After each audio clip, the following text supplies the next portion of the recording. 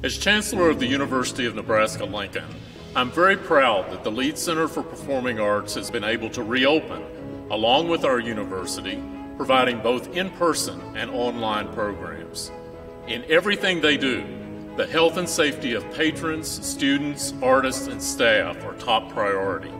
The Lead has been holding events in the building since July, and in that time, thousands of patrons, artists, and students have attended programs. Because of their diligence in following recommended health and safety guidelines from the CDC, the University of Nebraska Medical Center, and our local Lincoln-Lancaster County Health Authority, patrons have remained healthy after being at the Lead Center. I'm thankful that everyone is wearing masks and caring for each other's health at the Lead.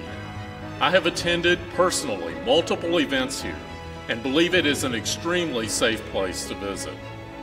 We all benefit from the hope and joy provided by the arts, and we need that inspiration now more than ever.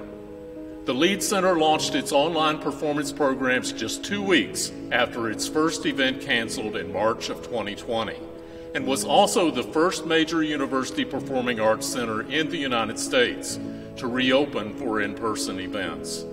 They are doing an exceptional job presenting top artists in every genre. In September, the Lead installed a 5-camera broadcast quality webcasting system to provide patrons with the Lead experience at home. I am so proud of Nebraska's Performing Arts Center. I hope you will join me in supporting the Lead Center during this time.